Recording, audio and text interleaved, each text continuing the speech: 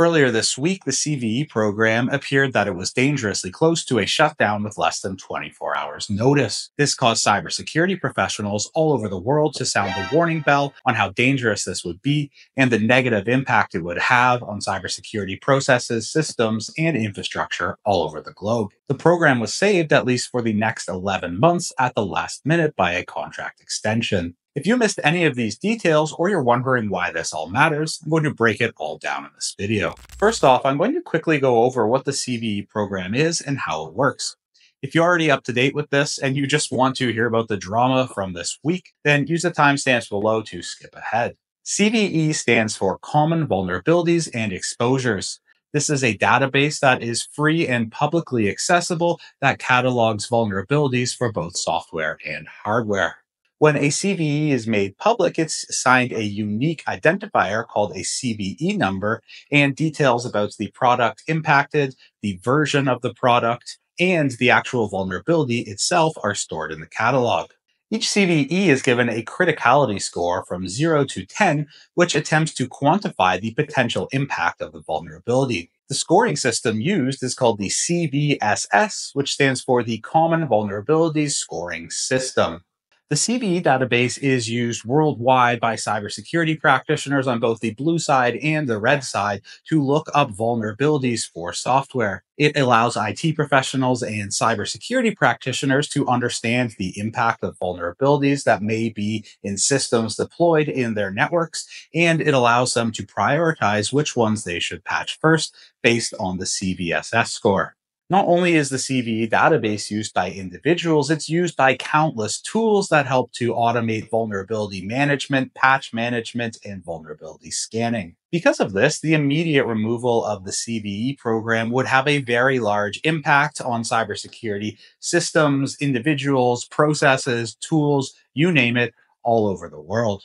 The CVE program and CVE database are run and maintained by Mitre, a not-for-profit organization based out of the US. Funding for the CVE program is provided by the Department of Homeland Security and CISA. Mitre is at the center of the CVE program and are the glue that holds it together. Not only do they maintain the CVE database, but they also work with vendors and cybersecurity professionals alike to make sure that vulnerabilities can be reported and taken into one singular database. If Mitre were to shut down the CVE program, it's likely multiple parties would try to scramble in and create their own vulnerability programs and databases, some of them for profit. This would most likely create a fracture in the cybersecurity industry where different tools and frameworks and systems rely on different databases. This causes an issue because we can't talk about vulnerabilities using the same ID and terminology.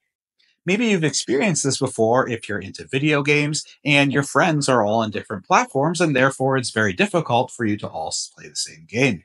The CVE database has been around since 1999.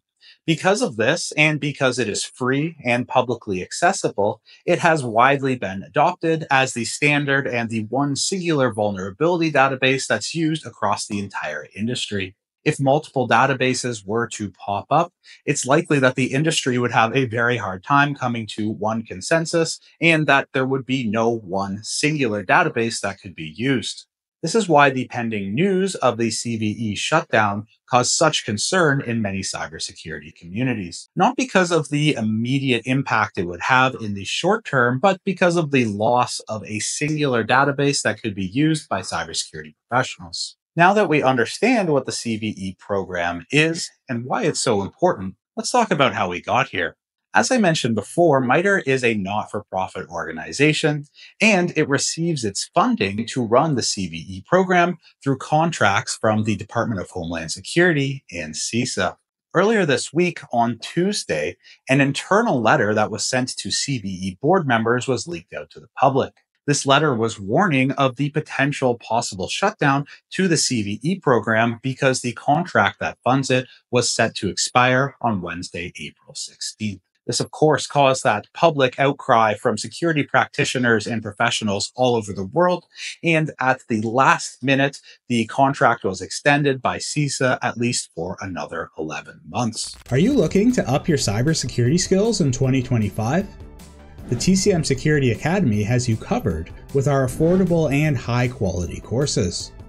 In addition to the 25-plus courses, we also offer certifications that feature hands-on labs specifically built to test the skills you need to succeed in cybersecurity jobs.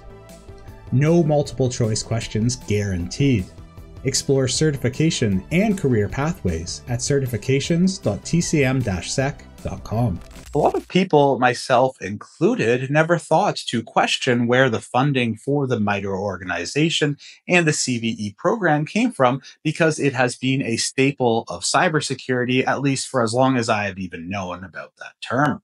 Even though the program has been saved at least for 11 months with a contract extension, this has brought up a lot of very good discussions about the future of the CVE program and if we should be trusting a public program that is funded by a government that could remove its funding at any time. I've yet to hear of any good alternatives or solutions proposed that I personally think are a good idea.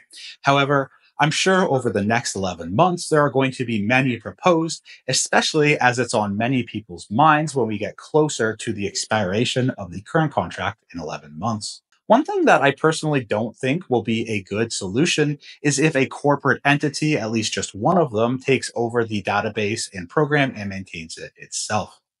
I'd love to hear what you think about this whole situation, if you have any good solutions, or you think we should just drop the CVE program altogether. I have heard some hot takes that provide compelling arguments about why the CVE system is outdated and we would be okay if it just went away. If you enjoyed this video, you want to learn more about cybersecurity, keep up to date with breaking news, or just hear more of me talking, make sure you are subscribed to the TCM Security YouTube channel.